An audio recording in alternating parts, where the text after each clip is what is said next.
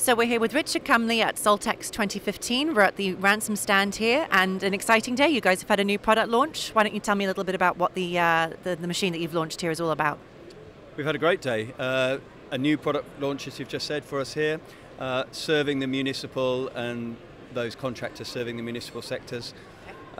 We've launched this product behind us, the MP series, at last year's Soltex in its rotary version.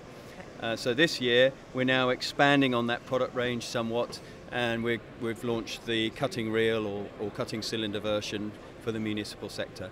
And we've got one here today actually with a cab on, which we can perhaps have a look a little later.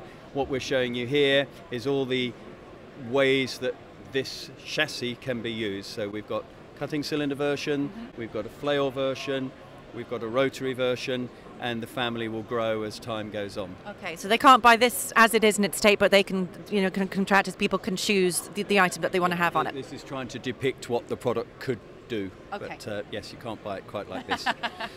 Gotcha. So here, this graphic is trying to explain the family. We started off with our wide area rotary.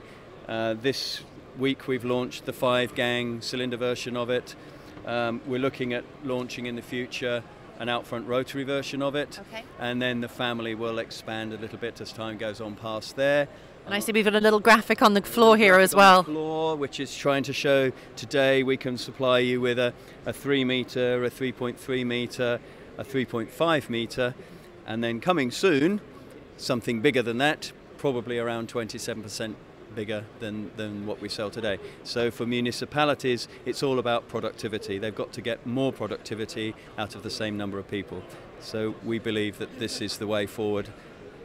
A larger product, but still with a manageable size of engines. So we don't want something that's a 90 horsepower machine. They're not going to be able to afford to run that. So 65 horsepower, but with 27% more capacity.